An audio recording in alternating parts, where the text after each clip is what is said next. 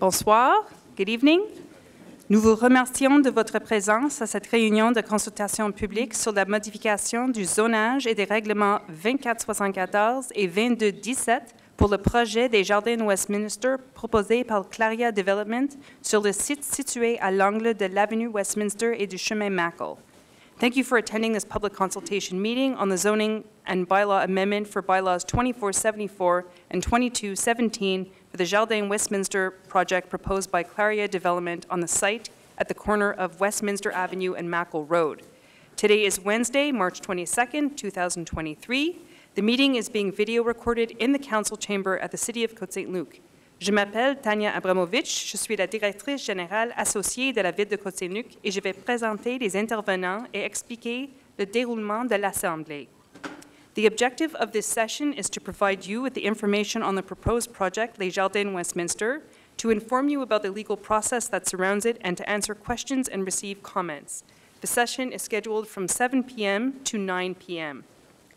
Voici l'ordre du jour de cette assemblée de consultation. Nous commencerons par le discours d'ouverture du conseiller Mitch Kujawski, qui tient le portfolio de l'aménagement urbain. We will start with a few words from Councillor Kujawski, who holds the portfolio for urban planning. The developers will then be given an opportunity to present their project to the public. Ensuite, il y aura une présentation des promoteurs du projet. This will be followed by a presentation from Patrick Awad from Urban Planning about the zoning amendment and adoption process in addition to the referendum approval process. Ensuite, Patrick Awad de la Division de l'aménagement urbain va présenter le processus de l'adoption de la modification du zonage et du processus d'approbation référendaire. Finally, we will have a question and answer period. Enfin, il y aura une période de questions et de réponses. In addition to the persons mentioned, we are also joined by Charles Senecal, Director of Urban Development, Maître Pascalie Tanguay from the Legal Department, Melanie Rothpan, Urban Planning Coordinator, and Florine Agboniou is the assistance graphique who is taking the notes tonight, and also we have the developers and their representatives present. The public will be able to ask questions or make comments during the designated period. Questions should be short and clear in order to give everyone an opportunity to speak. We ask that you remain respectful in your questions, and derogatory remarks will of course not be tolerated. Nous ferons notre mieux de répondre à un maximum de questions tout au long de la session. Faites en sorte que vos questions soient courtes et claires afin de donner à chacun la possibilité de s'exprimer. Nous vous demandons de rester respectueux et les commentaires dérogatoires ne seront pas tolérés. This meeting will be video recorded and will be posted on the cotestluc.org/engage website this week, tomorrow. Cette réunion fait l'objet d'un enregistrement vidéo qui sera publié cette semaine sur notre site web cotestluc.org/contribuer. This ends the preliminary remarks. I will now ask Councillor Kujawski to make introductory comments. Thank you, Tanya. I'll be very brief. Welcome to you all. My name is Mitch Kujawski. I'm the City Councillor for District 5 and portfolio holder of Urban Planning and Engineering. Welcome. It's nice to see many people here. Citizen engagement is important, so it's nice to see a lot of people come to public consultations of this nature. Welcome to my fellow members of council. I see Stephen, Andy. Do I see others? Leor, where are you, Leor? Hi, Leor. So welcome, everyone. This is not my show, so I will pass the mic immediately to the developers, but thank you all for coming, and I hope you have all your questions and concerns answered. Thank you. Well, thank you, and good evening, everyone, and thank you for this opportunity to share this exciting project that will have a great impact in this neighborhood. My colleague Renee and I will be presenting for the following 10 minutes, and we're going to follow with the Q&A.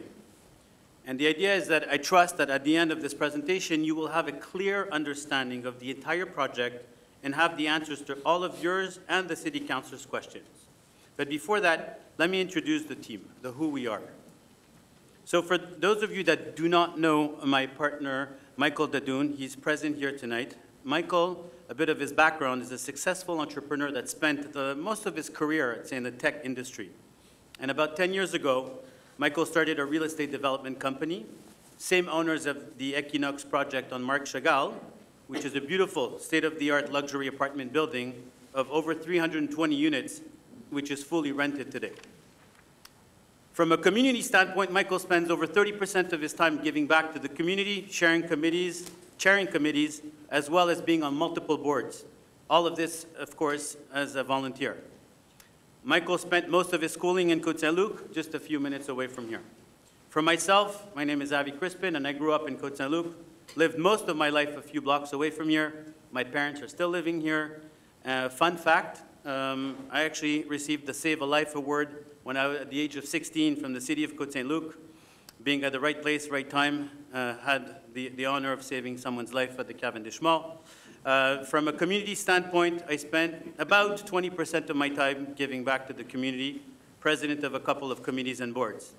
From a career front, I spent the last 25 years in the real estate industry and acted as an executive for the last 10 of these years. So Michael and I are co-founders of Claria, and thanks to our reputations, we managed to quickly gain market share. We are known for our values, integrity, trust, knowledge. This is just to mention a few. And we are in the business of moving lives versus building new homes. So when acting this way, your entire approach in business becomes your competitive advantage. In other words, people invest in us before investing in our projects. Now, you have a better understanding of who we are. Here's our project timeline to put all the individuals here present tonight into context. Since we submitted our first version of the project to the city in 2019, 4 years ago, here's a timeline of the major reports and studies provided by Claria at the request of the advisory committee, the councillors, and the city of Côte Saint-Luc. Hence why we feel confident that tonight is a great opportunity to close the loop on all the questions that were outstanding. So please take a look at the screen. I know it's very small, but I'm going to give you the big lines. 3 public consultations, including today's, 8 architecture plan modifications, 4 meetings with the advisory committee of Côte Saint-Luc, 5 traffic studies, 2 waste management studies, and 1 sound and vibration study. All of this was done in collaboration with the city in order to deliver the best possible outcome for this beautiful project.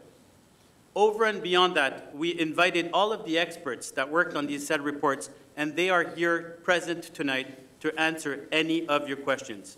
So without further ado, let me introduce you to my colleague Renee, which is the Vice President Development and Construction for Claria. Over to you. Thanks, Avi.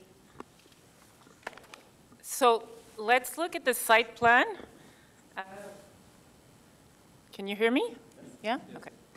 So we named our project Westminster Garden, Les Jardins Westminster, and this is exactly the idea we had, to create a garden and to have the 2 buildings surround that garden. So in terms of landscaping, there's a lot being done. The project is really designed around a beautiful interior courtyard that will be accessible to the public. We are planting 80 new trees. Most of the existing trees on Mackle and on Westminster are going to be kept in place. We're going to be installing green roofs on our lower roofs. Also, there's going to be a 2-meter-high landscaped mound along the railways that will act as a security, visual, and sound barrier. And along the townhouses on the right side of the project, we're also planting trees to ensure their privacy. Now, in terms of height and density, the current zoning allows for a 6-story building. So theoretically, we could be building a solid block of 6 floors on the site. But our strategy here was rather to set back the higher volumes towards the back of the site, and then at the street level to maintain the neighborhood housing height so that it respects the urban fabric of the area. Donc, l'augmentation de la densité, elle se fait graduellement, par palier, vers le fond du terrain. On a une gradation pour s'intégrer à l'environnement existant, c'est-à-dire que la portion sur la rue du côté Mackle, elle est basse, comme les maisons avoisinantes, et l'augmentation de la hauteur se fait graduellement vers le fond du terrain. So this density setback has, in fact, many benefits. It allows to free up some space on the ground to create landscaped areas, and in our case, it's going to be a beautiful courtyard. And in an urban environment, it's definitely an added value. Also for the neighborhood, we're going to create, with the project, a visual, sound, and security screen in front of the rail yard. And then for the project itself, it will allow us to create an additional offer about 120 units versus the actual zoning. And we've decided that these 120 units, 75% of those would be for families. So 2 to 4 bedrooms per unit. Et dans le contexte actuel de pénurie de logements familiaux qu'on connaît tous, je pense que c'est très bénéfique pour une ville d'avoir cette carte en main. Donc, le projet est bénéfique pour le voisinage parce qu'il va améliorer l'environnement urbain local et pour la ville grâce à une offre supplémentaire de logements familiaux. So, let's look at a few images. So, this is a view from Mackle. We can see that the higher levels are set back, and at the ground, at the first plan of the building, it's a 2-story building that aligns with the height of the houses around it. And if you look at the next one on Rand, you see more or less the same thing. Now, in terms of mobility in the neighborhood, I know this is an important issue, specifically traffic. I can tell you that the impact on local traffic will be very minimal, and you'll be able to talk to our specialist after. The network currently has enough capacity to accommodate the additional trips that are going to be generated by the project. What this means in terms of numbers is that there will be around 60 additional vehicles per hour during rush hour. This means 1 vehicle per minute additional. Donc, 60 véhicules par heure aux heures de pointe supplémentaires qui sont générées par ce projet, c'est 1 véhicule par minute. Donc, c'est vraiment négligeable. Now, in terms of parking, 2 things. First of all, our project will have 300 spaces of underground parking for our residents. The current ratio in Côte Saint-Luc is 1.25 vehicle per household. So our 300 places will cover 100% of the demand for our residents. We also have 10 exterior parking for the guests. And secondly, in terms of street parking, the current supply largely exceeds the demand. I think there's only about 10% of the spaces that are actually occupied on the streets right now in the area. So the impact will be minimal and the supply will still be superior to the demand. Donc, en bref, le projet va avoir un impact négligeable autant sur la circulation que sur le stationnement dans un rayon de 150 mètres du projet. The last item I want to touch on is the proximity to the rail yard. There's been a few concerns on that issue, and I want to address this because there's in fact no real reason for concern. There are 2 regulations related to the rail yards, and they address sound and vibration. So let's get a little technical here. When a residential building is within 75 meters of the right-of-way of a rail yard, the level of vibration should not exceed 0.14 millimeters per second inside the building. Number 2, when a residential building is within 300 meters of the right-of-way of a rail yard, the sound levels should not exceed 40 dB, so 40 decibels inside the building, and 55 dB, 55 decibels, outside of the building. And by the way, this sound regulation is general for all residential projects. It doesn't apply only to projects that are closer to rail yards. So these levels have been evaluated, in our case, through a regulatory 24-hour sound and vibration study, which in our case was done by a very well-known firm in our industry. And the results showed that the outside 55 dB is already respected on our site. And as for the 2 other regulations, we are also pretty much on the ball. But this is really standard procedure.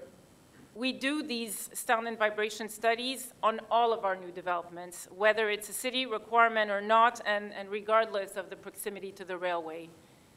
These studies are necessary to help us determine the type of soundproofing materials and the thickness we're going to use when we're building our exterior walls in a project, when we're selecting the types of windows we're going to use, and even when we're deciding the type of foundations on our buildings to ensure that we don't exceed the vibration levels. So these recommendations on material are part of the sound and vibration report that is issued, and we have to make sure that we implement them during construction. So, vous savez, en tant que propriétaire à long terme de ces immeubles, on veut construire des bâtiments de qualité qui respectent les normes. Et c'est vraiment dans notre intérêt de faire ça, parce qu'au final, si les locataires ne sont pas satisfaits, l'immeuble est vide et on est les seuls perdants de tout ça. We're going to come back to the map just before, because the actual purple wasn't necessarily connected to the appropriate, there was just a little disconnect, so we'll go over it in a couple minutes. But in terms of the contribution to the community, obviously we're talking about quality residence and multi-generational offer. So creation of high quality building construction, rental, and high-end condos. The city suggested that we make the area as urban as we can, and we listened. We are creating an urban lifestyle that would benefit not only the residents of this project, but the entire area. And the view you see here is from Westminster and Mackle. Also, at the request of the city, we are going to be having about 5,100 square feet of retail space on the ground floor, and the city has shared a list of authorized businesses that will obviously be complementary, beneficial to the area for the local community. Lastly, I had a conversation with a couple of different mayors, different boroughs, within the last couple of weeks, and I just wanted to pick their brain, and I said, you know, what's making you sleep these days? And they were like, you know, we always have, residents coming up and saying, why are we having so many tax escalations, increases, and so forth? But on the flip side, you know, we're always constantly being challenged every time we wanted, you know, to develop or have developments in the area. And the answer to this is really, we need to encourage and promote developments in the area. So, and because in a nutshell, the reality is that the added value for this neighborhood is an investment of over $85 million. And this is for Côte Saint-Luc per se, increase in municipal taxes revenue, and this is over the $1 million mark if it were to be built today. There's a creation of housing offer in the context of rental shortage at the local level, and more importantly, where our kids are going to go, where are they going to live? Right? So retention of Côte Saint-Luc's populations, grandparents, parents, kids, and so forth. So on this note, I'd like to thank you for your attention, and we now welcome all your questions. We have a question period for the questions. Sorry about that. Now we're going to pass the presentation to Patrick from Urban Planning to talk about the process that will follow tonight's session.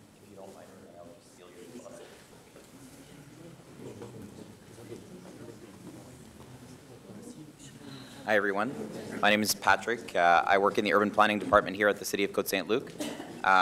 So just to begin, for the project that was presented to you just now, in order for it to be authorized to be built in the City of Côte Saint-Luc, a zoning and master plan amendment would be required.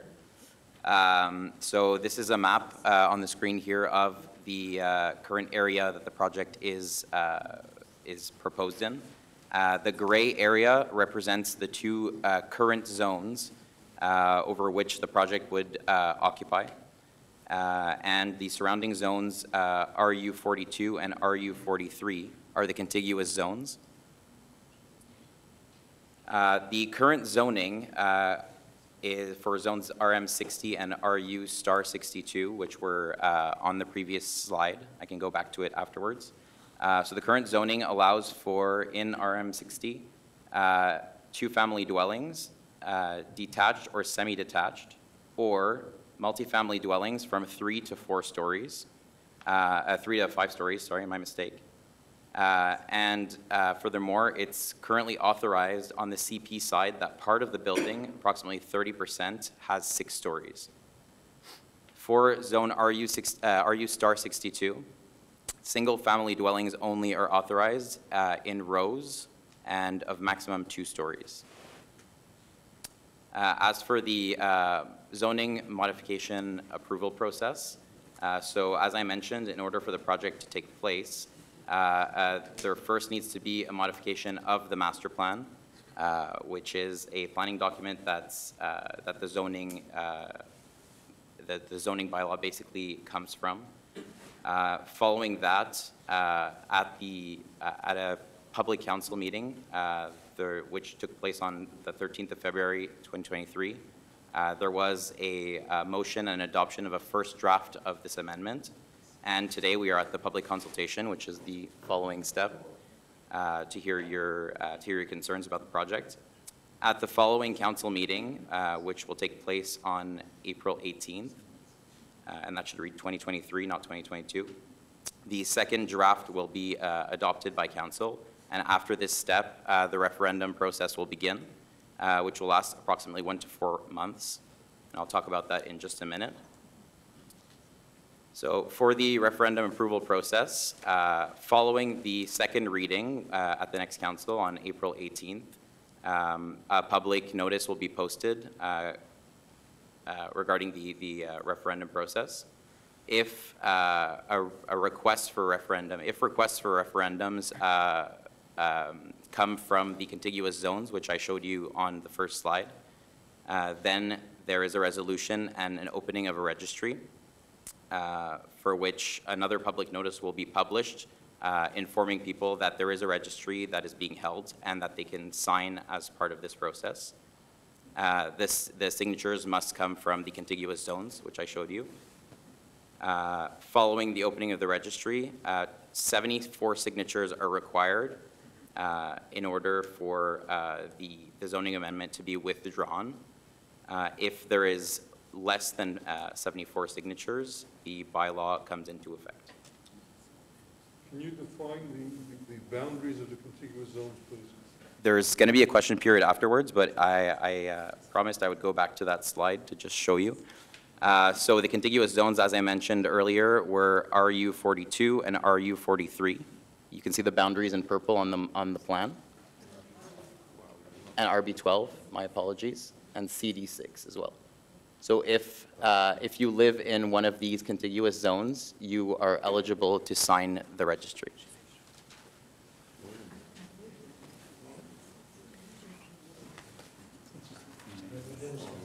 So if there's nothing else, I'll open it up to my colleague Tanya, who will introduce the question period. Okay, so as you entered, the people who had questions, they were given numbers if they had, Darrell, a question. So if the person who has number 1, please stand up and take the microphone. Anything being recorded, we can't hear it unless it's said into a microphone. Bonsoir tout le monde. D'abord, je voudrais féliciter tous les professionnels présents ici, les conseillers municipaux, le maire, pour tout le travail qui a été accompli jusqu'à date. Et c'est remarquable parce que, grâce à Dieu, les choses se passent dans l'harmonie et la collaboration. Je suis le rabbin de la synagogue qui est juste en face, sur Westminster, du centre Breslev. Et également, je représente l'Académie Avenay, qui est propriétaire maintenant du petit centre d'achat qui est juste à côté, aussi de côté adjacent. Mon implication dans ce dossier, c'est pour voir cette zone que j'appellerais plus ou moins sinistrée, reprendre un peu de vitalité et la voir boomer. Notre communauté grandit, bon, grâce à Dieu, nous avons que des bonnes choses et nous amenons évidemment une plus-value. Ça fait 50 ans que j'habite à Côte Saint-Luc et nous avons participé à énormément de projets à Côte Saint-Luc, dont nous sommes très fiers d'avoir contribué à la vie générale. Aujourd'hui, ce que je vois ici, c'est mon petit avis simple, c'est une solution qui est gagnante pour tout le monde. C'est revitaliser une zone de Côte Saint-Luc qui est dans un état lamentable, là je crois que c'est la pire zone, et qui va permettre de véritablement donner de la valeur à toutes les maisons tout autour, d'avoir un projet qui est très beau et qui va surtout stimuler d'autres engagements. Comme par exemple, notre synagogue, nous avons l'intention de faire quelque chose de plus beau, pas plus grand, mais plus beau. Et nous voyons au contraire ça d'un très très bon œil, de pouvoir voir cet essor et cet épanouissement. Le petit centre d'achat aussi qui est à côté, et on se réjouit d'avoir que dans ce projet, il y a du commercial. Éventuellement, il pourrait avoir, les commerçants pourraient avoir là-bas pour nous permettre à nous faire un futur développement, sans entrer dans les détails. Mais de toute évidence, je vois ici que tout le monde peut y gagner. La ville va gagner dans les taxes, les résidents vont gagner dans la valeur de leur maison. Nous, en tant que communautaires, nous allons pouvoir continuer à faire grandir la vie de Côte Saint-Luc et d'amener des résidents de qualité, des gens bien, des gens, puisque c'est un projet de luxe. On connaît la réputation de Claria qui a produit des excellents projets dans le passé, aussi bien maintenant qu'à Ville-Saint-Laurent que partout ailleurs. Donc nous, on a une très grande confiance dans ce qui se passe. Ça a été prouvé qu'il n'y a aucun problème de circulation et pas de souci au niveau de la sécurité. Dans ce contexte-là, j'applaudis vraiment l'équipe Claria, le conseil municipal, tous les directeurs de la ville qui ont fait un travail depuis 4 ans, qui travaillent acharnément pour essayer de faire résoudre ce problème. Et je crois qu'il y a un support assez massif dans notre communauté pour ce projet. Et je vous remercie infiniment. Merci. Donc, pour résumer, vous êtes pour le projet et il n'y a pas de questions. Non. Écoutez, les questions, je pense qu'il y a beaucoup de questions qui ont été répondues, mais définitivement, et j'ai beaucoup de gens que je représente qui ne sont pas nécessairement là ce soir. Et on a vu quand on est venu la dernière fois pour l'axe Westminster au complet, la salle était encore plus remplie que ce soir. Et c'était quasiment unanime. Ce projet était extrêmement bien reçu, au-delà de tout le reste de Westminster. Et je voudrais féliciter M. Kuczewski qui a travaillé très fort là-dessus. Et ça, il mérite que sa zone soit un peu revitalisée et embellie, et tout l'axe Westminster.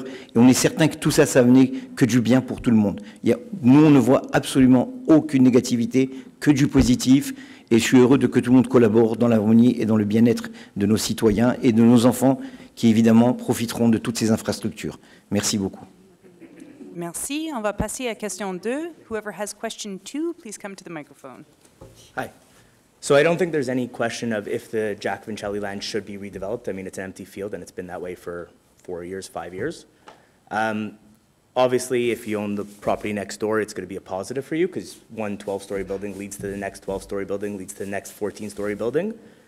At the end of the day, how big is the shadow going to be of this building? And I do mean that literally. If it's a 140, 160-story building, how far is that going to block the sun in our yards or in the front yards, all that stuff? So, our architect is here tonight, and she can confirm what I'm going to say, but we have done many sun studies, and you can probably see it behind. There is no shadow on the next door neighbors because of the setback that I was talking about and the fact that the higher part of the building is along the railway.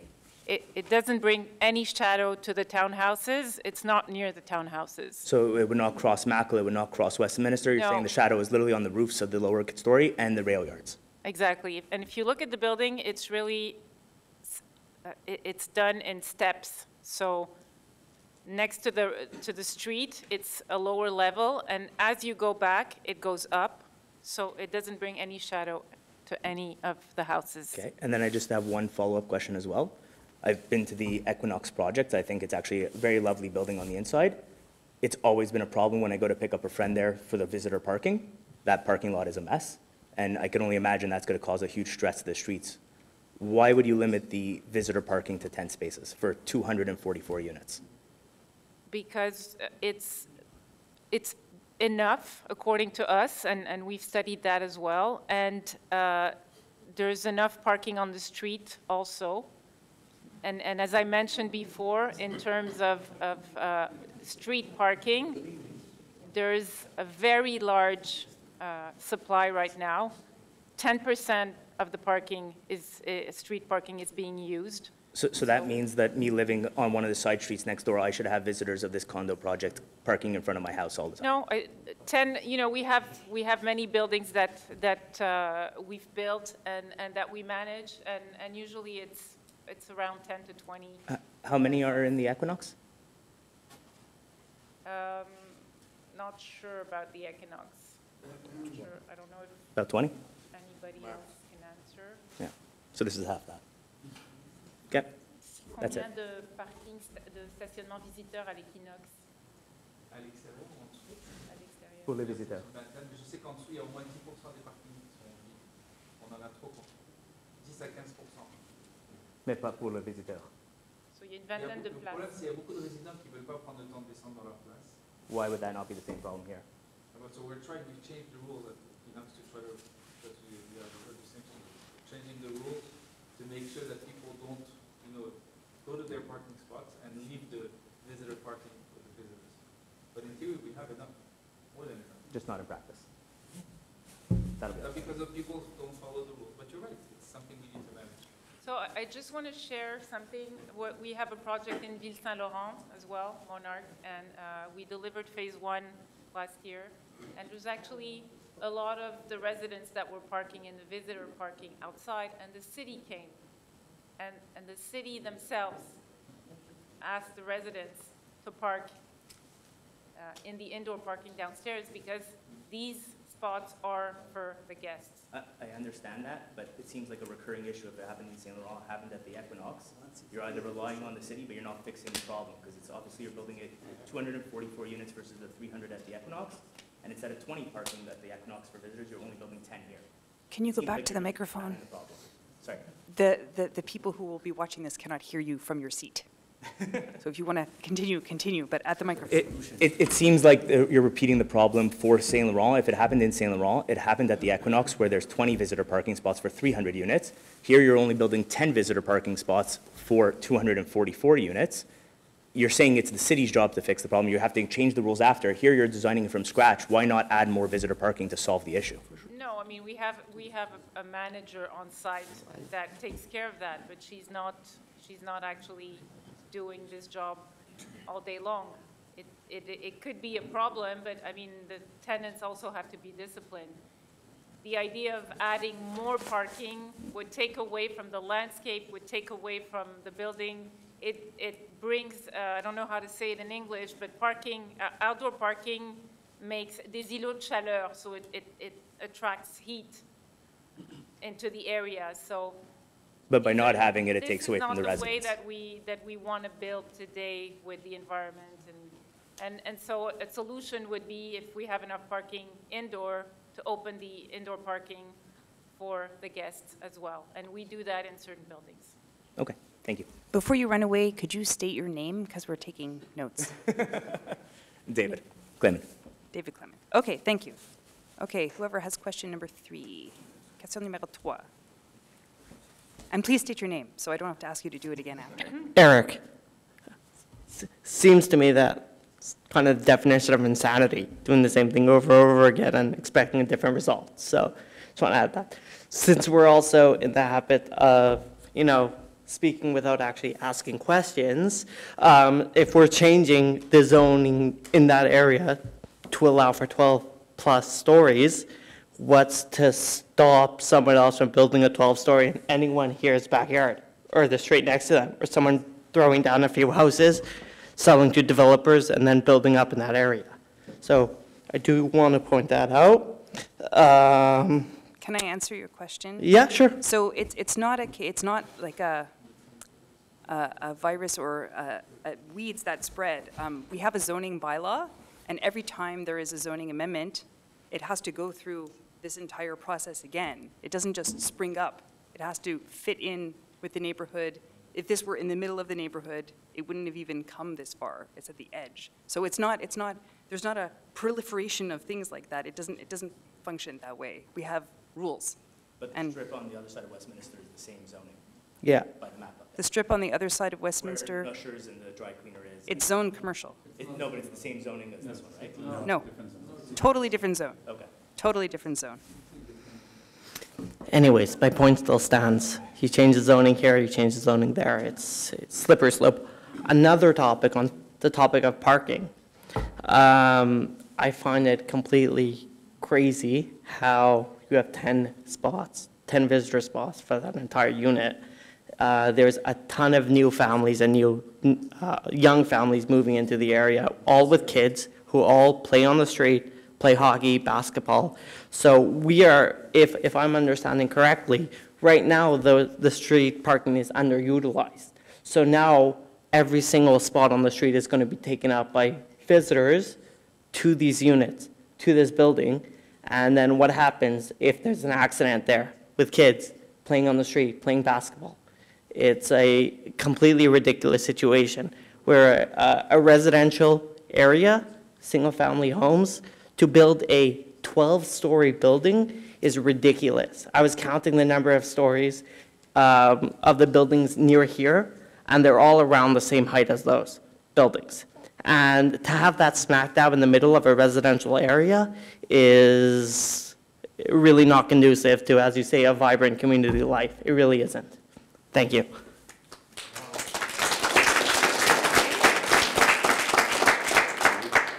Number 4. So I just want to mention something. Mackle and Westminster are actually corridors, des corridors. So they're streets with traffic.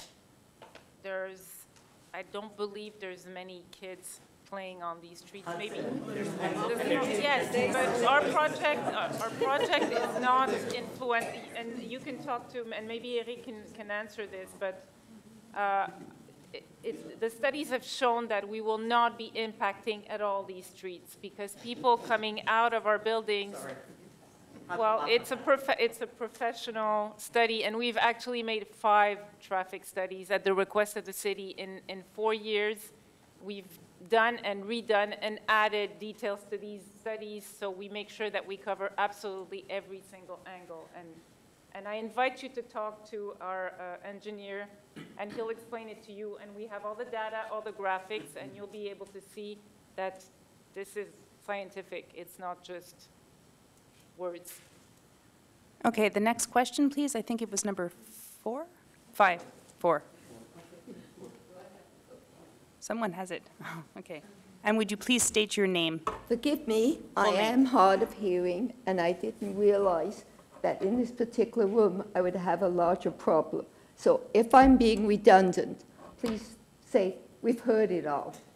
My biggest problem is my husband and I have lived at one house from the corner of Westminster and Mackle for 67 years. It's my deepest concern, although I'm not thrilled with the drawings. I know the drawings are beautiful, but they really don't personify what the road really looks like. We're deeply concerned about the infrastructure. We know precisely that that infrastructure will never be able to hold the amount of traffic that the builders would like to see there with the community. The road is narrow. It could never be widened.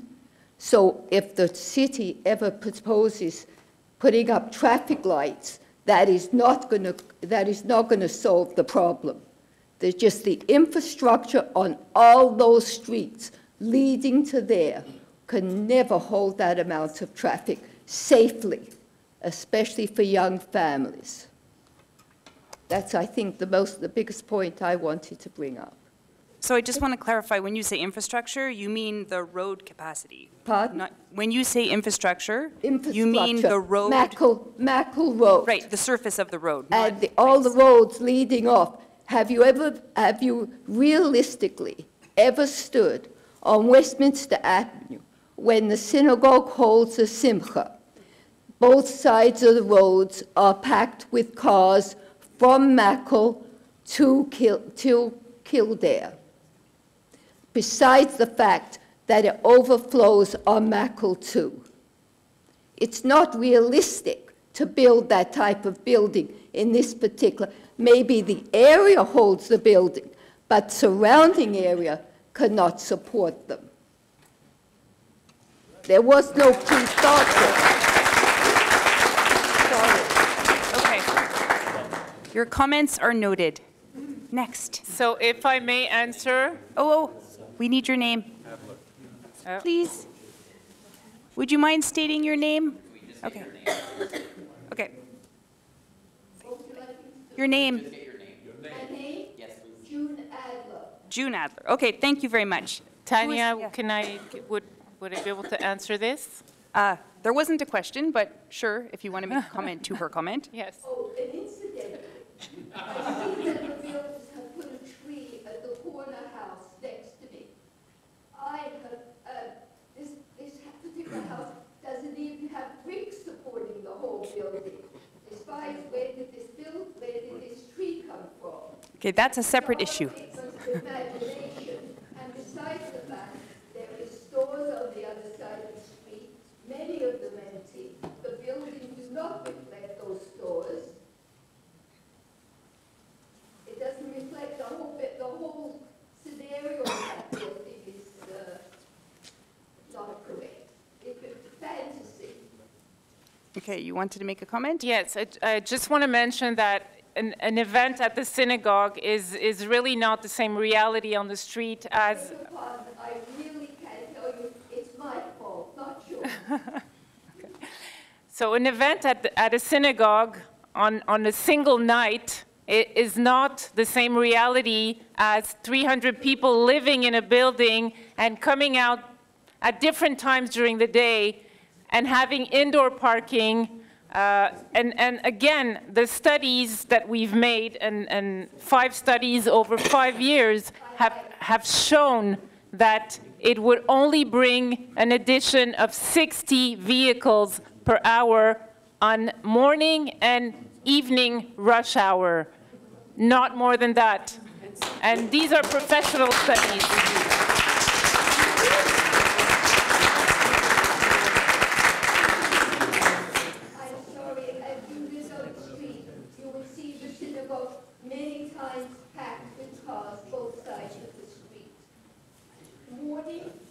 Especially, I don't know if you're familiar with the word Johnson for the holidays or different days. It's not only evening, it's not only Sunday, it's whenever there's a cinema, and they have a right to park on the street and to attend to them. Yes, and I agree with you that on a holiday night... It's not holidays. It's all... Shabbat, even... Okay, even Shabbat. I mean, it's normal that... It's not only the synagogue, it's Mackle. Okay, we can't have this side debate going. We have many other people in the room who have comments, so I would like to... I just needed to reply to her. I understand. Okay, who has the next number?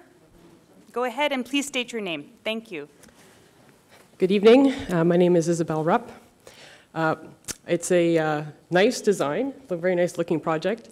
I'm glad to hear that you did the traffic studies for rush hour. My concern in particular is to do with that because, of course, this is an enclave and it is the most enclaved section of Côte Saint-Luc. And so my question would relate to whether or not the extra 60 cars an hour was considered as an addition to all of the feeder traffic that has to go over the level crossing at Montreal West train station during rush hour, because that's already, a really bad situation as it is. And so unless the city has some solutions to de-enclave this section of Côte Saint-Luc or to improve access for that location to public transit with higher frequency and better connections to get people out of their cars, how is this going to impact that rush hour traffic, in particular over the level crossing at Westminster? So to just clarify your question, I just want to simplify the question to make sure we understood it properly. You want to know if the traffic studies extended all the way down Westminster to where to Montreal West train station. I want to say a point of, I want to say a hot point in terms of traffic. Yeah, exactly. Go ahead. I will let the traffic engineer answer, but I just want to mention that the studies were not only for rush hour. The studies were general studies over a complete day. Yeah, understood. My concern is with rush hour.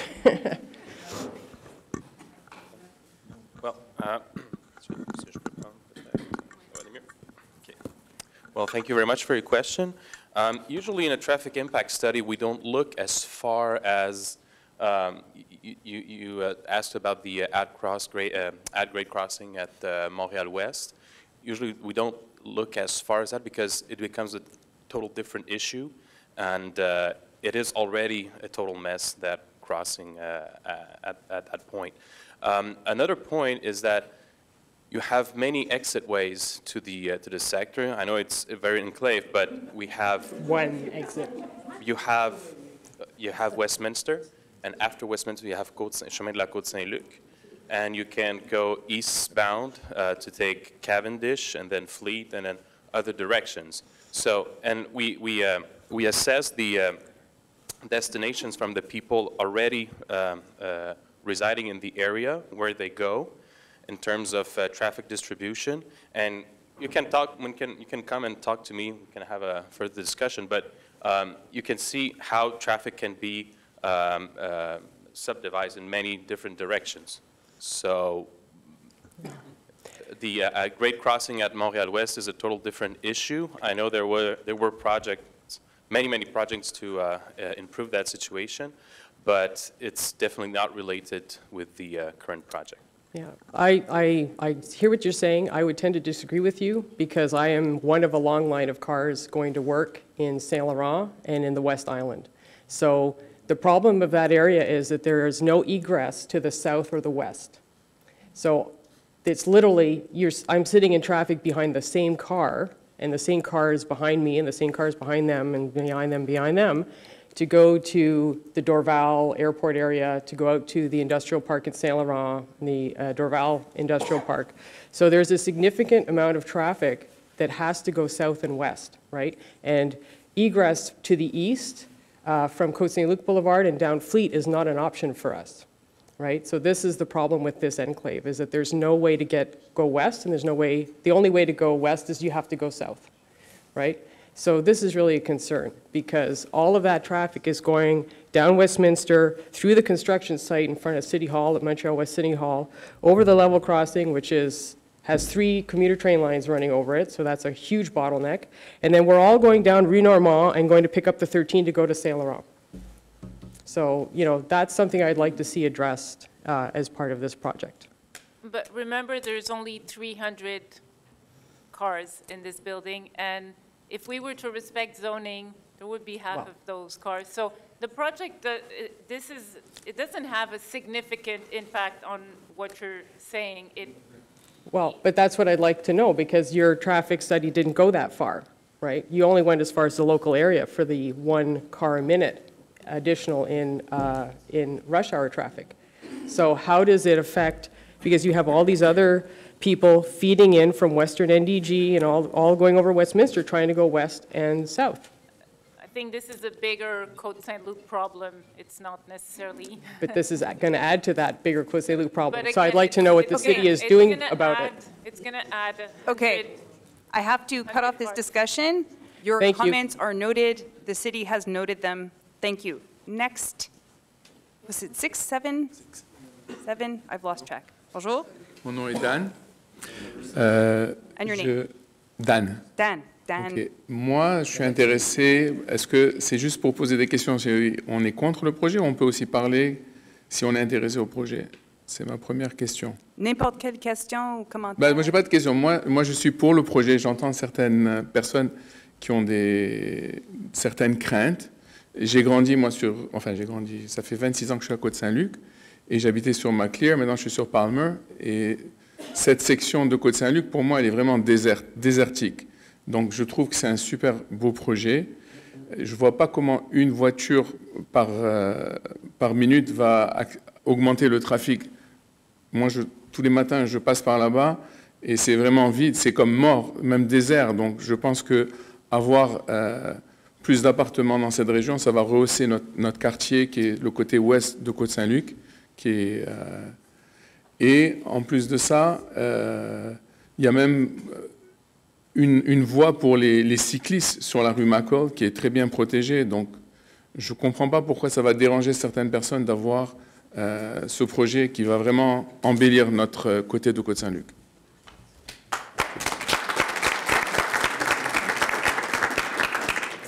D'accord, merci pour votre commentaire. La prochaine question. Next question, please. And please state your full name. Mordecai Younger, long-time resident of Côte Saint-Luc, living here for about 44 years, living 4 civic addresses from the projected project. I would like to, when you presented yourself being altruistic, and we definitely do appreciate it. I just don't think it has anything to do with the actual project. We glossed over the actual setback on the project. We never heard what the setback is going to be from Mackle or Westminster. I find it kind of funny having this project here when just about 2 years ago, there was a project of a synagogue to be built on Mackle, and there was a concern of parking. That was one building, one synagogue, and was voted down. Fast forward, you're putting up this project. We glossed over the issue of retail stores on Mackle. There's no retail stores presently. Your projected project has retail stores. I believe there was, okay, even on Westminster. We haven't really heard of exactly how many parking spots are going to be on that projected retail stores.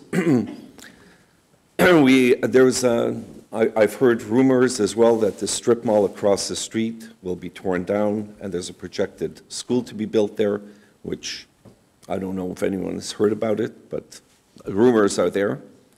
So there's presently a school on Westminster, a new projected school, 284 or 240 odd, with 12 parking spots. Something doesn't jive when you say no to the synagogue being built, which is a fraction of the size of this project, and now you're talking about 240 projected apartments. As far as the shadows are concerned, unless you're building a transparent building, I live on 4 civic addresses for 44 years. The sun sets directly behind your project.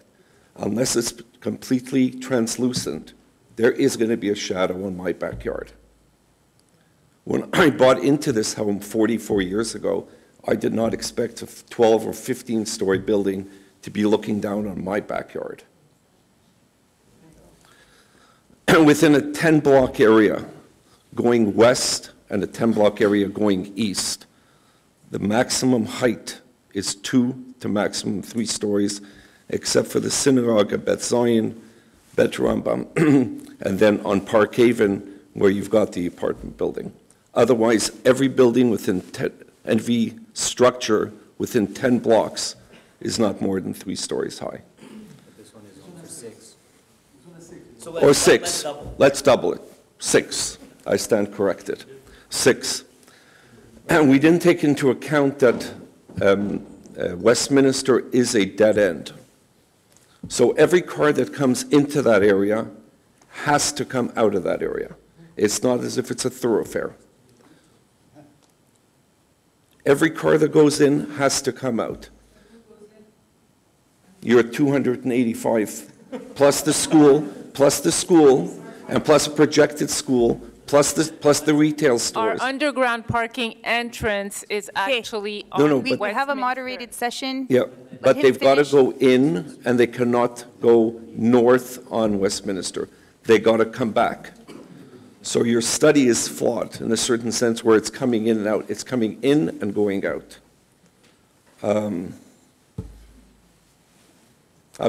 So this is basically my concerns at this point. Okay, so I'm going to summarize what you've asked. So you want to know what the setbacks are on both Mackle and Westminster. Mhm. You want to know what use, like which retail stores we're talking about.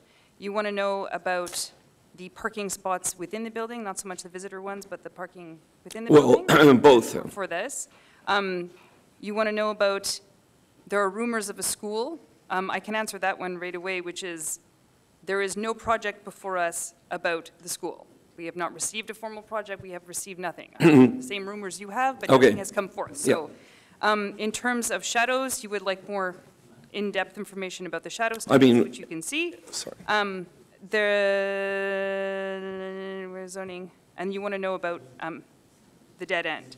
So we'll start with the setbacks. In terms of the setbacks and what the retail uses are, can we talk about the setbacks on either street? Yes, so in terms of setback, I would invite you to talk to our architect, or you can answer maybe directly, Rana. Yes. And please try to speak into a microphone for the future viewers of this consultation.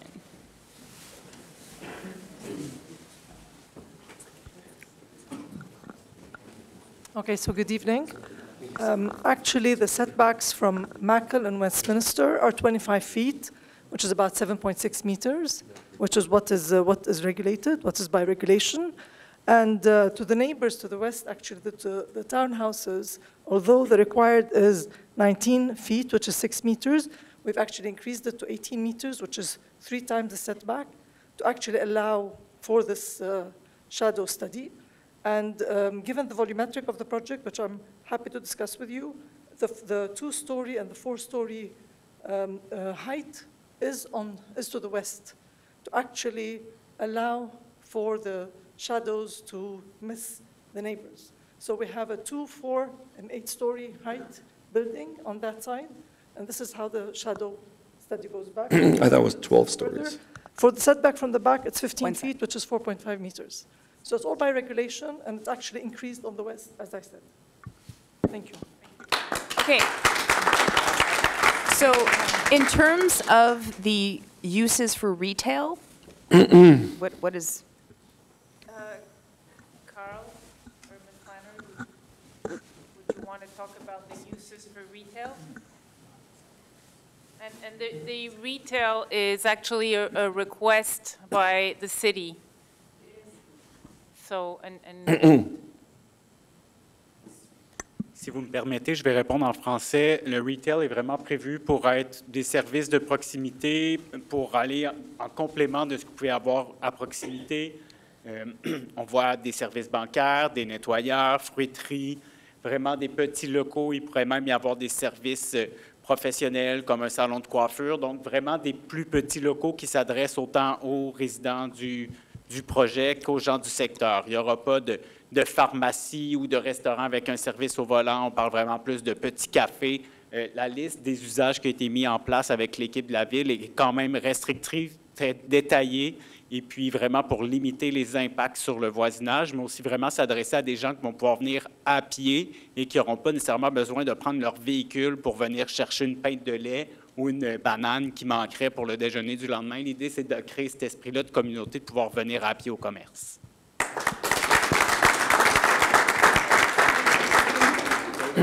So your shadow question was answered, and then it's just the dead-end question. If I'm not mistaken, you were also wondering how many parking spots were for the retail stores? Yeah, and if there were any. I'm assuming there's going to be people driving up to those stores as well. I don't think you're going to regulate the people walking or driving. Was there a number of parking spots that was on the plans presented earlier for the retail? There is a couple of parking spots in the visitors' parking, and there's also un débarcadère on Westminster side, and I believe that some city parkings also are going to be on Westminster next to... So if I understand correctly, the people coming to the retail stores will be using the 12 parking spots that you're presently proposing as visitors. They'll be doubling up. There's 1 or 2 that are for stores. And how are you going to control that? I mean, how exactly are you going to control that? You're going to say you can't park there because you're not going to a store, you're not going through... How do you control that? With 12 parking spots that are allocated to 240 apartments as visitors, and then you have a retail operation that cars will be coming and going. Pour répondre à la question, Ouais. Je crois vraiment que l'idée va dans une occupation partagée du stationnement pour visiteurs. Les visiteurs viennent le week-end nous visiter le soir, alors que les commerces, les gens qui viennent en auto pour acheter des trucs, ils viennent en fin de journée, ils viennent durant le jour. On va au salon de coiffure durant le jour. La même case peut servir le jour, la semaine pour le salon de coiffure, la fin de semaine pour grand-maman qui vient visiter la petite famille. Donc vraiment, il y a cet esprit-là de partage des cases de stationnement, puis vraiment avec les études qu'on voit, puis on en fait plusieurs, des projets dans plusieurs municipalités, on parle toujours environ 5 de stationnement visiteur. C'est ce qui est proposé dans le projet, et on voit que l'occupation se fait de façon mixte et perméable dans le temps. Donc ça, vraiment, en fonction de la planification qu'on voit dans les projets récents, dans le fond, la planification est bien pensée autant pour les visiteurs résidentiels que les visiteurs des commerces. Yeah, I just find that... Okay, Sorry. you've had a lot of time, Okay. and there's a whole room full of people, so Okay. I just want to, like, we have answered many of your questions. Let's move on to the next person. Thank you. Suivant. I've lost track of the numbers, quite frankly. 7, 8. Do you have a little paper that says? Because 8. Go ahead. And please state your full name. Thank you. Hi there. My name is Dave Lang. I've been a resident of Côte Saint-Luc since 1954. Been on Mackle that long. RU 43 is the area. Over my lifetime, I've seen Côte Saint-Luc grow up, and it's a beautiful city. And I think the people here who are putting up this building know what they're doing when it comes to designing a building. However, I think that it's a really bad idea to put it here in Côte Saint-Luc, especially there. Traffic is going to be the main problem. You can try and cover it up with studies that have been done. You can try and make excuses, but the fact remains that there are 240 odd cars extra that are going to be instantly added to this area. The infrastructure cannot handle the traffic as it is now. Westminster is a disaster. I tried to go today. Well, it doesn't matter where I was trying to go. It took me a long time to get where I was going because of the bottleneck, certainly on Avon, where they're putting up a new building in Montreal West. But Westminster has always been a problem. I don't know how, again, this has been said before, how 10 spaces for guests is going to be tenable in any way whatsoever. When you come to Jewish holidays, you will not be able to handle the traffic that goes there. It's a problem already in many of the apartment buildings that are here now. My late mom's apartment building was one of those, and when Hanukkah comes along and you want to park somewhere, there's just no way. You have to go up and down the streets looking for a place to park. Mackle's a pretty narrow street as well, as you know, and people were discussing the previous project that was voted down. That was a much smaller project. The parking there was already bad, and of course, it didn't make any sense. This does not make sense. I can go on and on here, but there's a lot of repetition. I think everyone knows that the major problem here is going to be the parking and the traffic. You were mentioning the fact that you were going to put retail space there. That retail space is going to attract a lot of extra traffic. People are going to try and park in the area. They're going to go all over the place trying to park. It's going to overflow into other streets, and it's just going to create a terrible problem. I don't want to go on any more about this, but my major concern is the traffic that is going to just increase the already miserable thing that we have to go through here as it is. And by the way, I have to say also, over the years, the City of Côte Saint-Luc has put every impediment possible on the streets to slow traffic down. We have speed bumps, we have narrowing street corners. The traffic flow has gotten worse and worse over the years, and it's for the safety of the kids. This is going to make everything much worse. Thank you.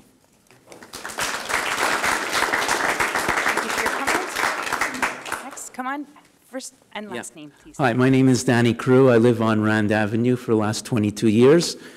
I'm not in favor of this project, not because of the building or the way it's set up, but because of its location. We see a lot of traffic in the area right now. As was mentioned before, there are several synagogues in our area, and it's not just once a week, it could be several times, and it's in the mornings, it's in the afternoons. There are different periods of time where people have to park if they want to go to synagogue during the week. Not talking about the Sabbath, not Shabbat, but we're talking about other times where and adding 300 cars in that neighborhood, plus a huge influx of kids. We have at least 15 kids on Rand Avenue between Mackle and Kildare, and they're playing on the streets. And I'm worried about the safety of the kids, and I'm worried about the increased traffic. People do speed on our streets. People are not, It's a situation that I think, as a city, we should think about that and not add more traffic into our area.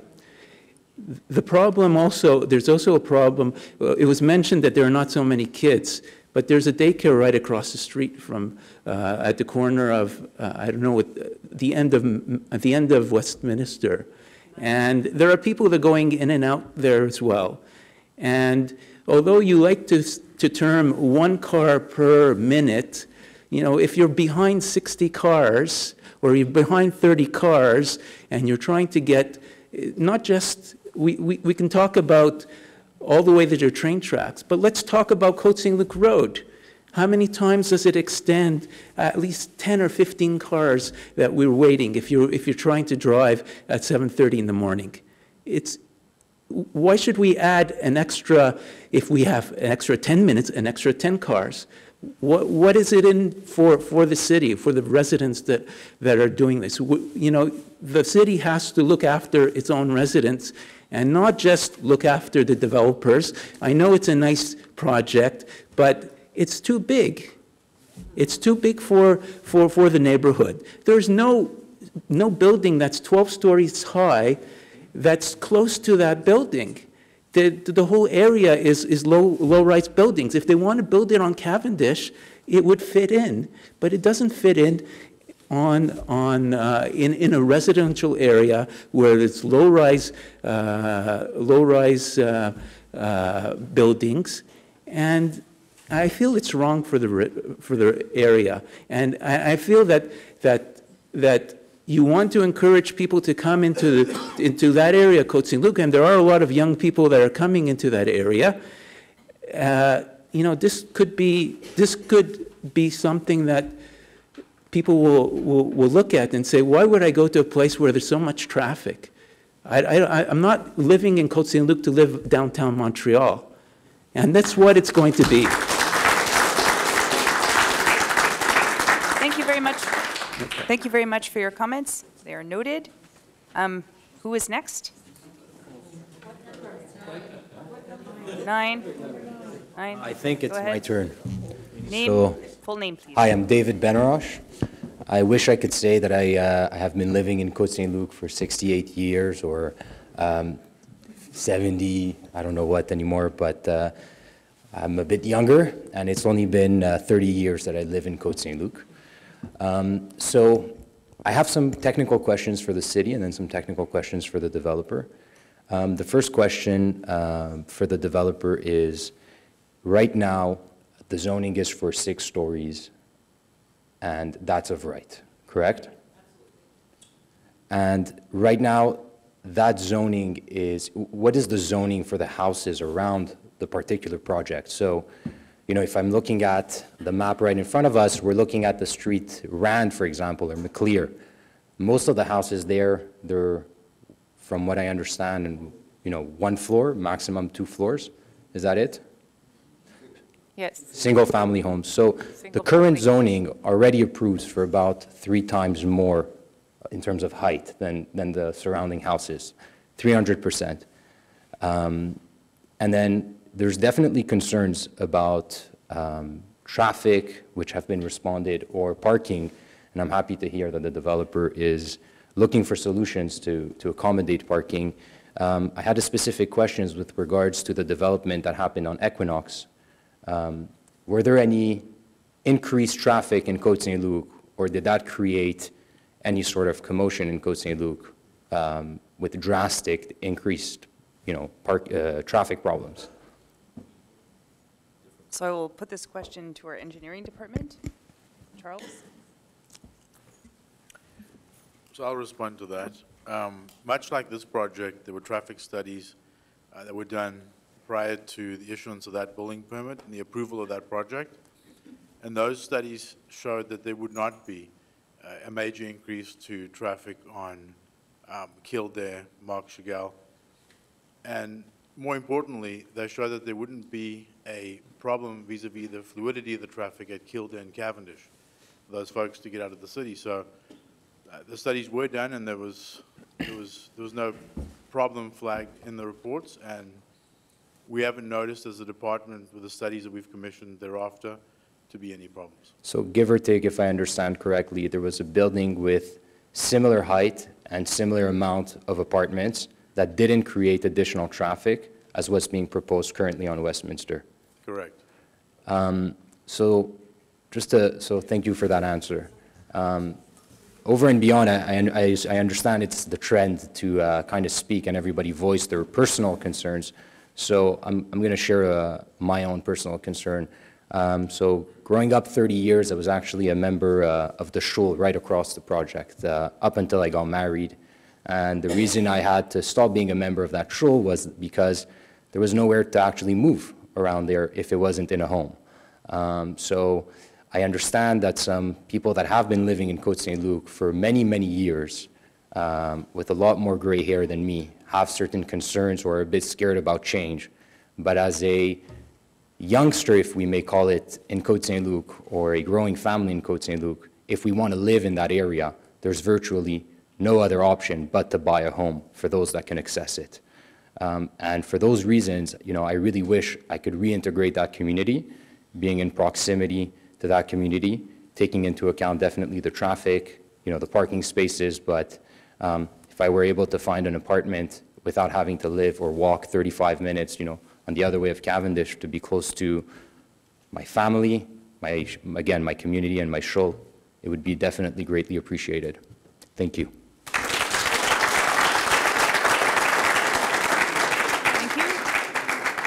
Who is next? I see your hand, but we have an order if there's a What number was that? That was 9? 10? You were 10? Then I want 11. If no one has number 11, I feel like an auctioneer going for 12. I'm sorry, I was 11. You were 11, so I need 12. Does anybody have number 12? 13? Oh, you were 12. Okay, come on.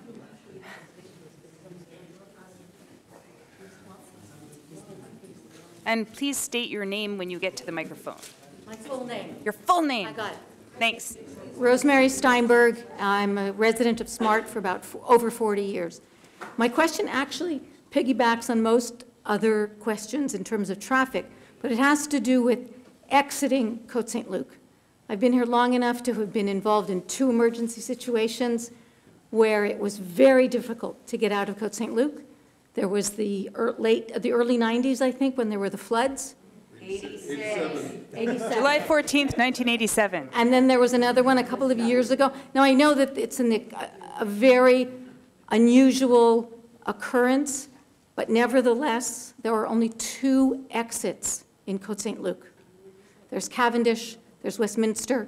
They both involve getting by tunnels or underpasses. As far as I know, Mitch, you could tell me I'm wrong. You've told me before I'm wrong, no problem. But that's really my concern. I'm a mother and a grandmother who worries. If there is another emergency and there are another 300 cars in my area, how am I going to get in or out to be safe? So my question is really for the Yes. city. It's not really for the developers. I will address your question. The City of Côte Saint-Luc has an emergency preparedness plan and an emergency agreement with CP Yards. We actually have other exits in the city that we can't just access on a regular basis. At the end of Cavendish is one of them. So if you go to the end, if you were going to crash past Wallenberg, there are gates that open that should we have an emergency situation, we can evacuate that way. And there is another one behind Mount Sinai Hospital to exit that way. So there, in fact, are other exits for emergency purposes, and we have emergency preparedness plans to do so and evacuate people should it be required. 2 comments about that. Sure. Number 1, does everybody know, and does everybody know the trajectory to go through? And second is the question is, how will an approximate 300 more cars, give or take, impact on that? So after having done all these public consultations for the master plan, it is clear that we need to market our emergency preparedness better. So we have a way of communicating when there are emergencies, but we will address this better with people because you're not the only one who's expressed concern about this. And in terms of this particular building exit, they are in fact next to the yards where they can get out. So these people won't impact inside Côte Saint-Luc. They would leave through the yards. Okay, thank with you. permission of CP. Yeah. 13? I was 13. Oh, you were 13. 14. How many numbers did you hand out? I'm at 21. Oh, okay. So I need number 14. If there's no 14, I'll take 15. Whoever is the next person. Go ahead. We're trying to be orderly about this. Go ahead. With your Hi, name. my name is Carrie Pekovsky. I live on Hudson. I grew up on Blossom. I've lived in Côte Saint-Luc all my life. One of the questions that I have is that you've cleared it up until Smart, I think. That what about all the traffic and cars from Smart down to Blossom, where all those people live? It is horrendous on a good day, never mind, God forbid, an emergency. It is horrendous to get out of Côte Saint-Luc. We have 2 exits, 2 entrances, 2 exits, Westminster and Cavendish. If Côte Saint-Luc Road, it happened last year, there was an accident or something on Côte Saint-Luc Road, we were sitting on Westminster, we couldn't move, we couldn't back up, we couldn't turn around, we couldn't make a U-turn. We just sat there for an hour and a half waiting to get out. Now, another 300 cars added to that. Why are they not taking into consideration from Smart to Blossom? I'm sorry. I get it if you want to, stop it at Léger where they're going to go that way to get out. All these people still have to go. They want to go to the Cavendish. They're going to pass by on Kildare. They're going to pass me. They're going to pass on Mackle. Why is that not taken into consideration? Okay, anytime. No, I'm not going to speak for their traffic studies, but all of those streets are feeder streets to the collector that is Westminster. So the traffic that you did, all those cars that are counted from the area because they all feed into the collector that is Westminster, correct? Yes. Okay, and so why then are they not included in the referendum? Because they're going to be impacted as much as we are. That's one question I would like to know. So I'm going to pass this to our urban planning. So I understand your concern for those people that you mentioned not being included in the referendum. Unfortunately, the way a referendum works is that people in contiguous zones from the zoning plan are the ones who are eligible to participate in the register. So unfortunately, it would have to be a tracing of the zones. It's a tracing of the zones issue. It's the way they're distributed, and unfortunately, unless which we are, we're as part of the new master plan, there could be new zone districts that are redrawn, but for now they are the way they are, and to redraw them would add another referendum. It would have to go through the same procedure. So. Listen, it's a beautiful project. It doesn't belong here. You want to make townhouses that are low, that are 2 stories, that will bring in people, that will bring in families, actual families with small kids that will have an area. I get it. They have townhouses there now. No problem. As far as the parking on Mackle, right now it's not an issue because there's nothing there. So they don't need to worry. As soon as that building goes up, that Mackle is going to be completely full. And it's a very narrow street, just like Westminster. It cannot handle any more parking. Right now it's empty. Oh, and there's a bicycle lane there.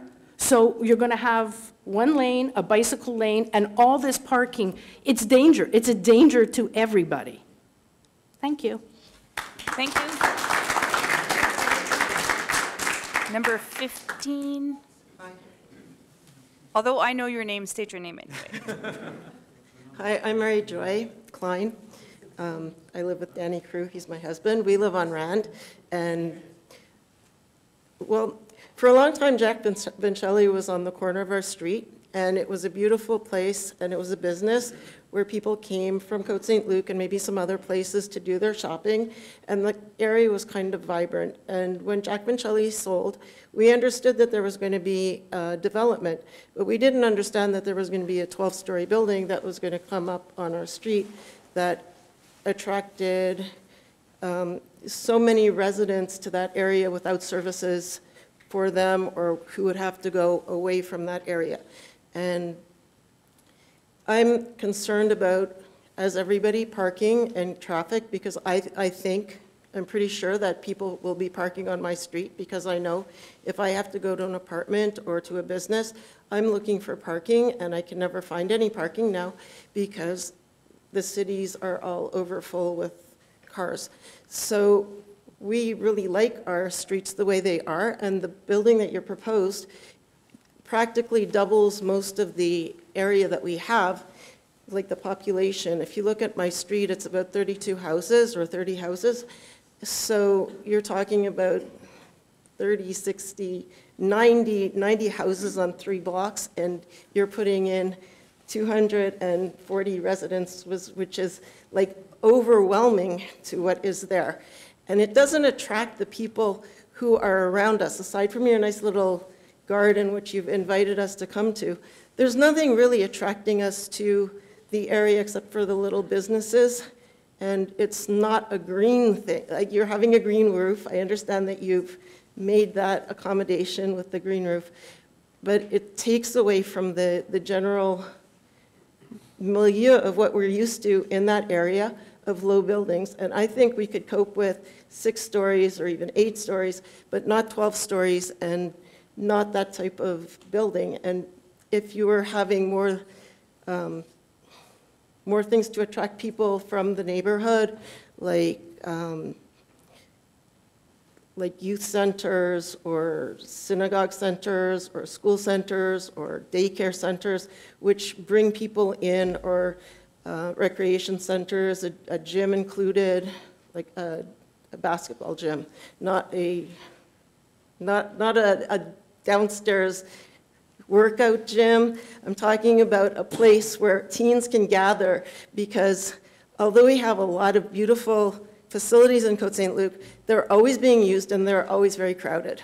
So this is an area where we have, and we don't have that much spare area. So I was thinking, why couldn't you think of some project that would help us with the growth of our community instead of just adding in more people? And I know we want more people to be able to live in our community, but not in such a dense way.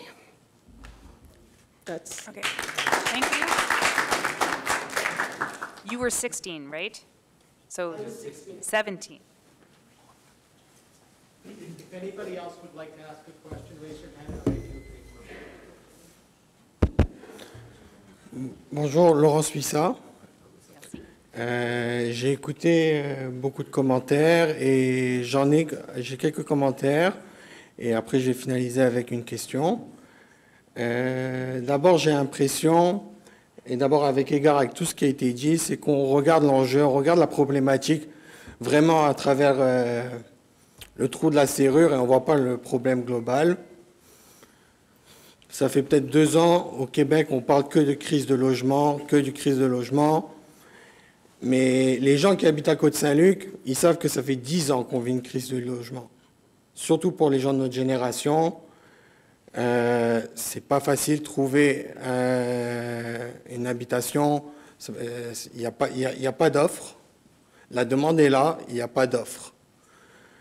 J'ai l'impression qu'on ne voit pas le problème comme il devrait l'être. C'est sûr que des places de parking ou un peu moins de soleil dans un pays où il y a un soleil 2 mois par année, ça peut être important. Mais pour moi, je trouve qu'on vit en crise de logement, et ça fait très longtemps à Côte Saint-Luc. Côte Saint-Luc, c'est un quartier communautaire. Et pour beaucoup de personnes ici, des gens dans ma situation, on a grandi ici, nos parents sont là, et on n'a pas d'autre option. On ne peut pas aller... je ne me verrai jamais aller vivre à côté NDG ou Côte des Neiges, parce que j'ai grandi là, ma communauté est là. Et peu importe les prix des maisons, si la maison elle est 3 millions, on va payer 3 millions, parce qu'on doit habiter ici. Alors pour nous, c'est important, pour la prochaine génération, pour la relève de Côte Saint-Luc, de construire, de voir des projets comme ça. Je ne suis pas arpenteur, ou je ne connais pas les trafics et tout ça. Moi, ce que je connais, c'est la fiscalité. Et hier, le budget du gouvernement du Québec est sorti.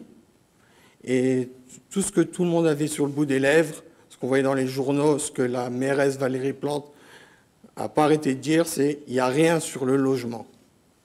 Il n'y a rien. Dans le budget, zéro. J'ai eu toute la journée aujourd'hui. On n'a rien sur le logement. Aujourd'hui, j'écoute, j'ai l'impression qu'on a une belle occasion pour la ville de Côte Saint-Luc de réparer le tort du gouvernement de Québec, proposer un projet. Et pour moi, c'est quelque chose qu'on devrait vraiment envisager. Et dernièrement, Côte Saint-Luc, l'état des propriétés d'ici, c'est très vieux. J'ai acheté ici. Tous les 8 mois, je me fais frapper par un assessment. Toutes mes économies sont grugées. Voir un projet neuf où il n'y aura pas d'assessment pendant longtemps, c'est quelque chose que moi, je pourrais envisager à acheter. Alors, ma question, c'est quand qu'on pourrait acheter sur plan.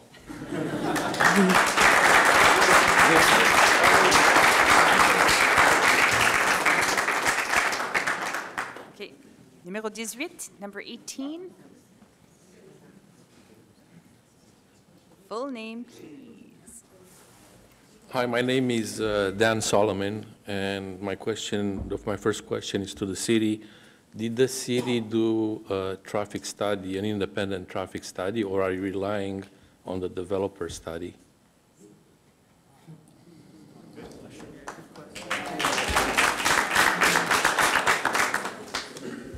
The city did not do an independent traffic. I'm sorry? The city did not do an independent traffic study. Does the city not think that an independent study is required? Because it looks like a lot of people are concerned about the traffic, not to mention that in the mornings, when you go into Fleet, there is a backup on Cavendish already. There is a backup for Côte Saint-Luc Road. There is a backup on Westminster. And yet, the city did not think that it was important enough to do a study, an independent study.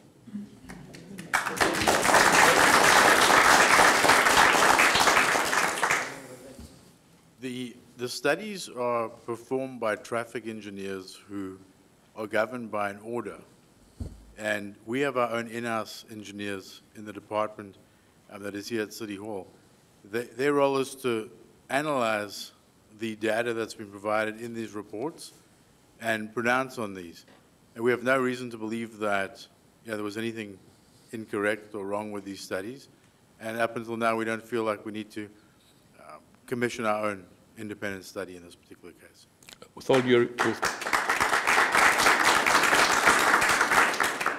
all due respect, if you have 233 units in an average of 2 people living in there, you're looking at 450 to 500 people with 2 cars. In some cases, you're going to have 2 cars, which they don't have room for in the underground parking.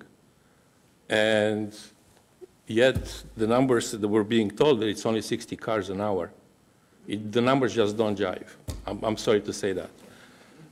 The other thing is the question of the shadow. The sun is moving exactly behind the building in the summer. From May to September, it sets behind the building. A 12-story building would take the shadow, will take the sun away from the people in the front of the building.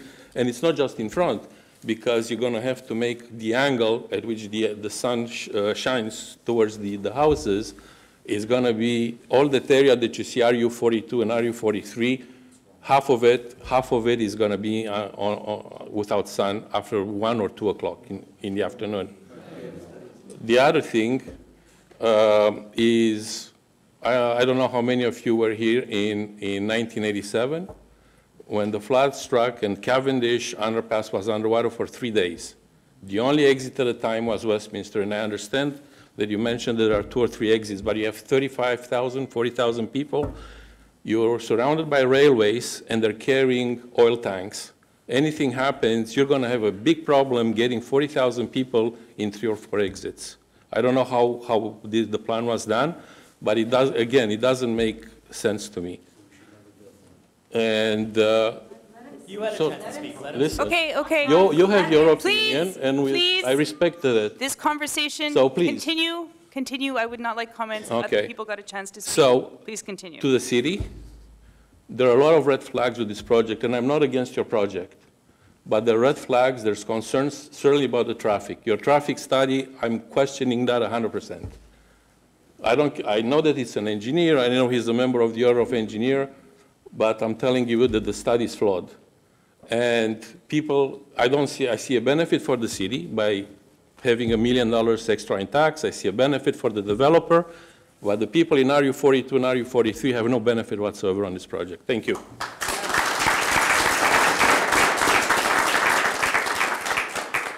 Number 19.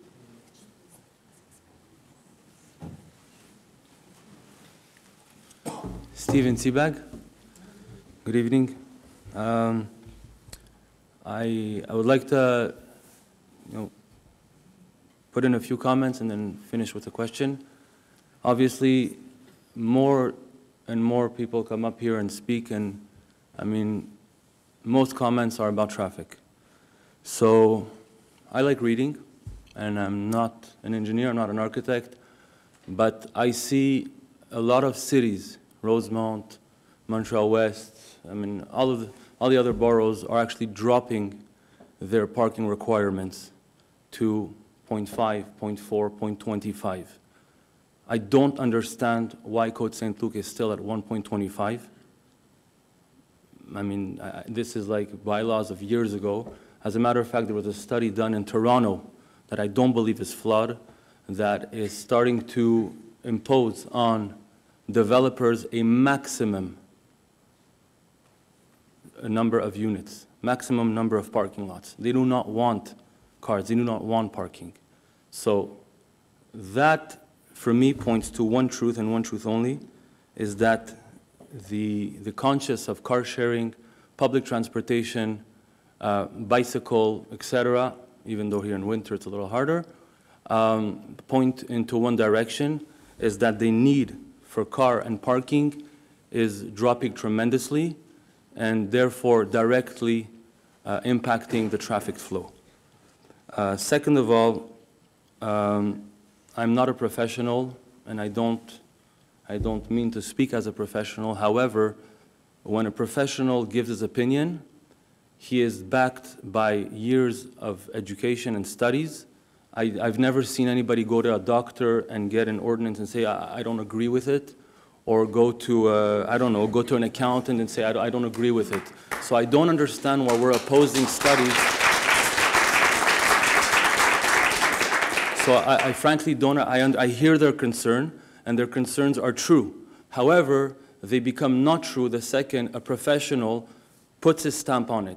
Now, we might question the integrity of this professional, it's your right, but I have a hard time to believe that a professional will put his career on the line for one traffic study, unless he owns 90% of the project and has much more to benefit from. That's my 2 cents. Now, getting into a little bit more technicality.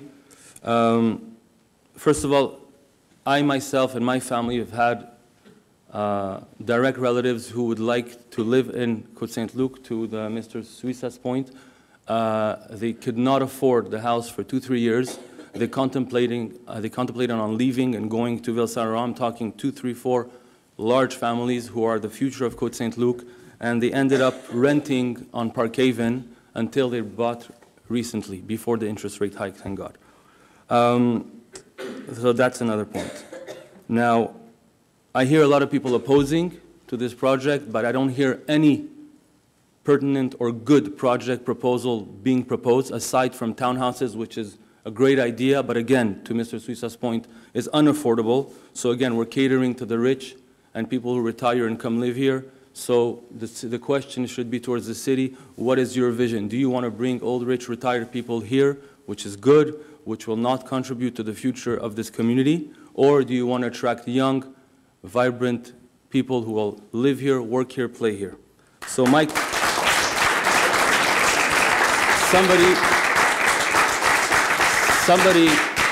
somebody came up here before, I don't recall who it was, and said on their street you had 90 cars, 90 houses. 90 houses, the average of cars per house is about 2. That's 180 cars. Over there you have 240 units. Units by definition are about 1 per car, so we're talking 180 versus 240. That's one. Number two is that if you have, as of right, 6 floors, I'm not an architect, but you can probably fit in there about 180 units. So the real question is, from 180 units to 240, this is your real delta that we should really be analyzing. People come up here and talk about 300 people and 300 cars. That's not true. That's not true, because none of us would have a voice. None of us would have the right to come speak if these developers would do it as of right, put 180 cars in your face, and you would be stuck with it and nothing to say. So my question is for the city, what are you going to do to address the 12 or 15 spots that are a concern to the citizens, which is a real concern, but I think this is where the real question lies, is not how the developers are doing their projects, because they're doing by the bylaws, backed by the urbanist, backed by studies. The question should be, on the ground, how is the city going to go ahead and protect those 15 or whatever spots for visitors? And I think this is really where the whole conversation of a whole project is, on the city coming and giving tickets on that. Thank you very much.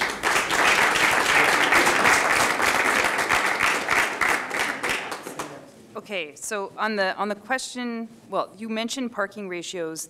Our parking ratios are definitely under scrutiny. This is one of the things we're looking at for our master plan process, because we have one of the highest parking ratios pretty much on the island of Montreal.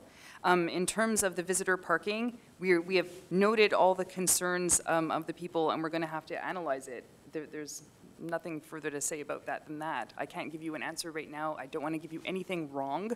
I'd rather we have a discussion, and then we can post answers on our website. Number 20? You're 21. Do I hear 20? Go ahead.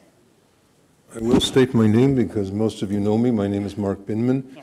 I want to comment on a few things that I've heard tonight. First off, this is a beautiful project, architecturally, visually, it looks nice. Unfortunately, I don't think it's in the right place. It changes the character of the neighborhood. I've lived here for 40 years.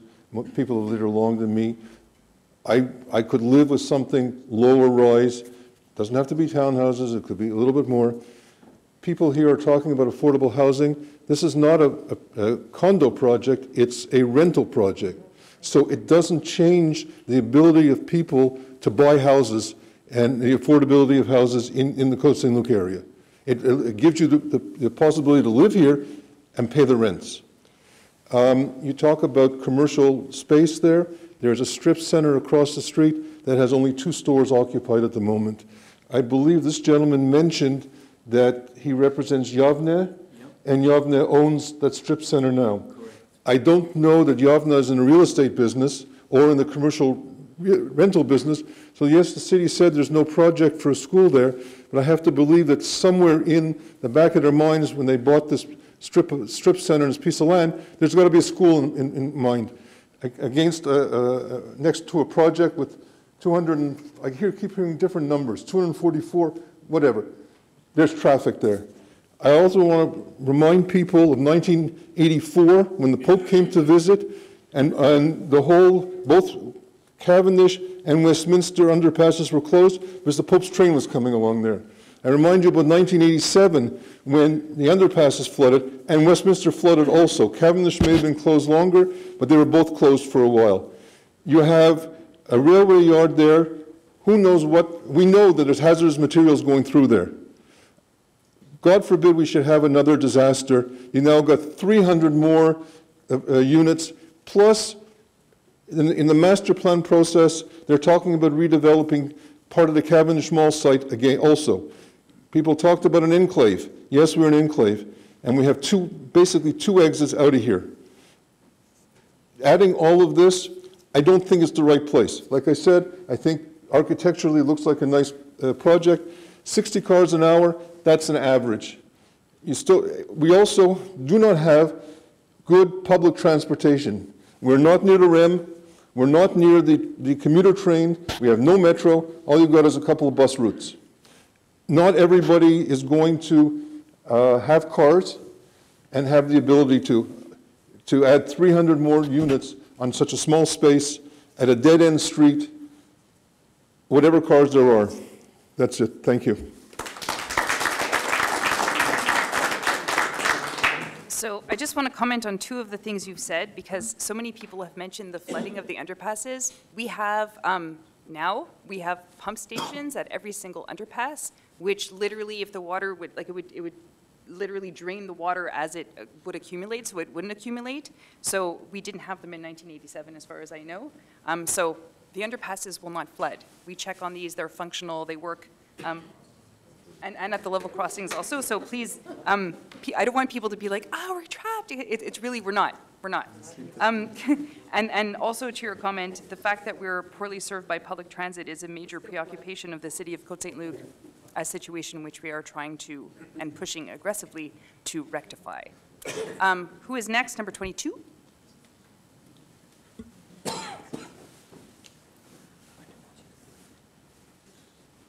Hi, my name is Ravia Haziza. So I heard a lot of people talking about Equinox. I am actually a resident of Equinox. I got married last year, and when I got married, there was absolutely nowhere for me to move in Côte Saint-Luc, except for a 30-minute, 35-minute walk from my parents' house, which is not the best thing, honestly. And so they spoke about the parking of Equinox. I think I could speak about the parking at Equinox. I live there. The second floor of the parking is basically empty. So if you drive there, even at night, you will see the second floor of the parking empty, because I'm assuming there's at least one space per condo, and it's still not full. So I guess we could see that there's not that many cars, as everybody's talking about. Also, I leave at 7:30 every morning. I'm a student. And there is no traffic leaving the building. I see maybe one car, maybe two cars in the morning. My husband leaves right after me. About the same thing, and I live around 5 buildings, resident areas, a school, and there's no traffic. I'm saying there's a school, I have to pass by the school. Obviously, like anywhere you live, you have to wait a bit, which is normal. It's rush hour, that's why it's called rush hour. But I wouldn't say that, I don't think in a dead end, like everybody is talking about, a project like that, it would just be beneficial. I'm saying for me, especially as David Khai put it, a youngster of the community who's looking to build a family here, we need options. The interest rates are so high, there's no option for us to buy. Where do you want us to go? So, a project like this is beneficial, and my question to the city is, what are you going to do about that? As young people of the community, we need somewhere to go. We want to stay here. We want to build a community in Côte Saint-Luc. We don't want to leave. But if you don't give us those options, we have no other option but to leave. And if you ask me, you already have a 6th floor available. Adding it, 6 more floors won't really make a difference. I live in the building of Equinox, where we have like, I don't know, 13 floors? Not sure how many floors are, whatever. And there's 2 buildings. And the parking is basically empty. So I don't think parking, also for visitors, like I've seen the visitors parking, it's always empty. It is always empty. The only time it is full is when there's an event, because they have a very nice hall. And so when there are events, yeah, it is full, but okay, like once every, I don't know, month, which doesn't really bother. As a resident of that building, I park inside the building. I don't have any problems when I leave in the morning. I'm saying Côte Saint-Luc Road for sure, but I think that's a city issue, not a developer's issue. So I really vote for this project.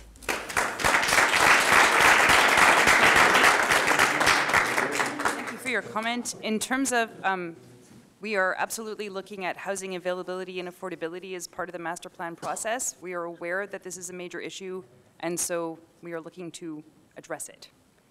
Who is next? 23? Just a follow-up, some follow-up questions. Are there people who haven't asked a question yet before we have a second set of questions? Okay, no, there is a person who hasn't had a question yet. So let's get through everyone first. Yeah, sure.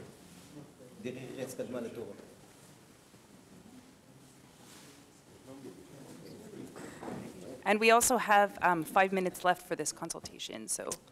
Hi, so my name is Laurent Zeri. I've been a resident here for about 40 years also. I don't want to rehash what's been said because a lot of things have been said and resaid. Since the building of the Equinox, there hasn't been a huge increase in traffic. I work in Vidéo every day. So I go in back and forth and go back up with my kids at 4 o'clock during rush hour.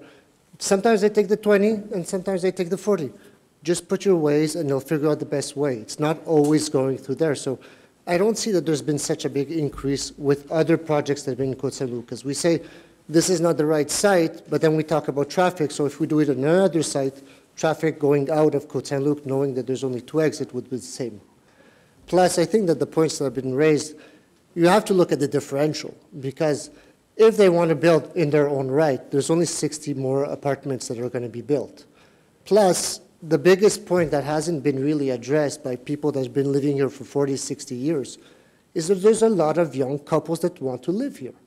There's a human aspect to this community. I grew up here. I played hockey in the streets.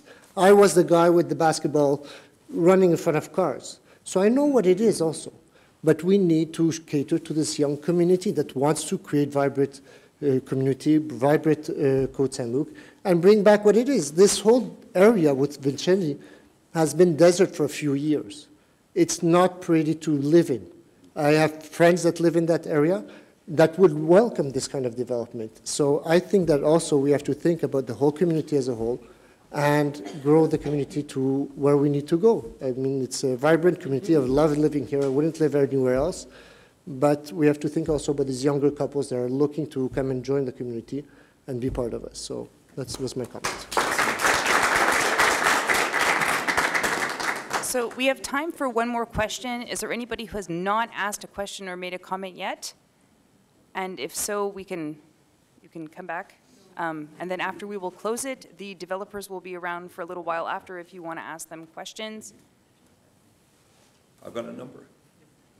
Go ahead, go ahead. I've got a number. You're at the podium. Yeah, we got to work with numbers, right? Okay, we have limited time. Yep. I was actually quite taken aback that I didn't quite expect our developers to come here and say that you're going to be increasing traffic. I didn't expect them to come and say that you know, there's going to be more sunshine or less sunshine. And what I'm actually taken aback by, you said that the city has not done their own independent research on what a developer is telling you. That doesn't make sense to me. Vis-a-vis, I'd like to ask the developers the average rent per apartment. Construction costs today are astronomical. There's a lot of young couples saying that they want affordable housing. You could probably rent a home less expensive than what you're going to be projecting on your projects. Because rents will go from $1,800 to $3,600 a month, if I'm not mistaken, being a developer. So your average young couple, I'm very sorry, that's not going to be affordable housing for you. So the question is, why isn't the city doing their own independent study vis-a-vis listening to very nice, glossy, portrayal of what their studies are going to be? Number one. This question was already answered. Yeah, but we already answered this question. We're not answering it. But I was saying it's outstanding that a city does not do their own independent study and listens to a developer who has a direct interest in putting up that project. As our city engineer has said, they have reviewed the studies and they regard them as legitimate. It's like giving the keys to a prisoner, when it doesn't make sense. All right, so it is 9 o'clock. I would like to thank everybody for coming. It is. Can we find out what the rent is going to be? Oh, if you can answer that question quickly. Yes, I will. First of all, you know that, I don't know if you know, but construction costs are actually going down again and are back to 2019, 2020 rates. So they have gone up, they're back down.